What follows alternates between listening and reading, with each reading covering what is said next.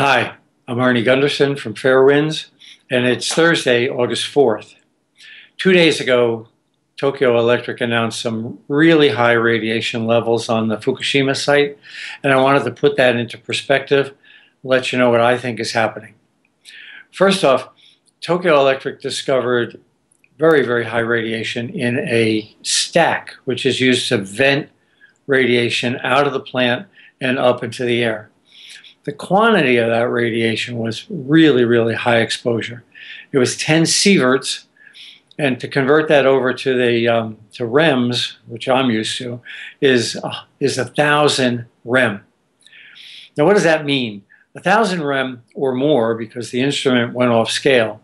1,000 rems, if you were there for less than half an hour, would mean death within a couple days. Those kinds of exposures cause extensive neurological breakdowns that can't be reversed medically.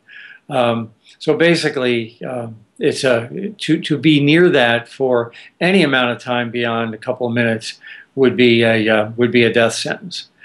Now, what that means is really interesting. This site has been extensively mapped.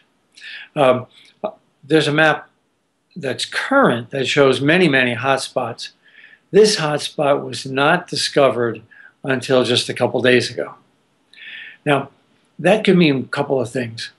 It could mean really poor health physics in that this was missed for 100 days.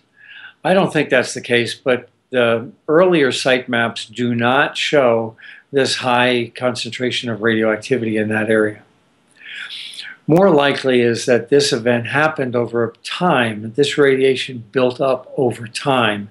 And that's my theory about how the material was deposited. The key is that it occurred in a vent. Now, that vent was venting the containment for a period of weeks and months before the radiation was detected. So, you know, when you start your car up in the morning, you'll see water dripping out the end of the exhaust pipe. Well, I think that's what happened at Fukushima. The hot, humid gases from inside the containment were going up this stack, and where the gases touched the outside of the stack, they were condensing. Well, it wasn't just hot water and hot air, but that also contained lots of cesium. So the cesium and the hot water ran down the outside of the pipe and collected at the bottom. So over a period of time, that concentration got higher and higher and higher. It's likely that the first surveys missed it, and because it just wasn't as high a radioactive source in comparison to all the other radioactive sources that are there. But over time, the concentration went up and up and up as more and more and more water containing cesium came down. Now, it's important to remember that this lethal amount of radiation was found on-site, not off-site, so that's good. But the other piece of that is it was found in a stack, air was being pulled over that and up and exhausted into the air for a long period of time. I think it really speaks to how much radiation was released over the last 140 days, and that this is just a small portion of what was released to the environment. There's another competing theory, and some people think it was blown into that location during the explosion in the first week. Again, either the health physics practices in measuring that on site were really, really poor, or it wasn't there in the first week and has gradually built up over time.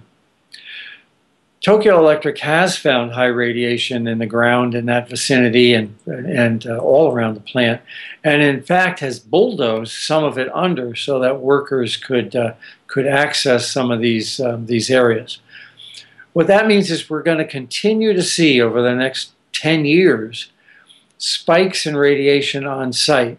First, as pieces that were bulldozed actually come to the surface in the excavations, there will continue to be these enormous radioactive sources that are unearthed. And second, when they get into these buildings to actually try to dismantle the plant, they're going to find even higher radiation levels than this one. Remember, at the bottom of the nuclear reactor, the nuclear core has leaked out and is now lying like a pancake on the concrete floor, working its way down, but probably not through the concrete. Now, that is even much more radioactive than this. That's why it's going to take Tokyo Electric 10 or 20 years to clean up. This is not something you send somebody in with shovels to shovel the floor. This is going to have to be done robotically, and it's going to take a long, long time. I'll keep you informed as more develops. One last thing I wanted to say. I made a mistake in the last video at the University of Vermont. It's Finland that has the waste repository. In my presentation, I said Sweden. My apologies to the Finns for mistaking your country. Thank you very much.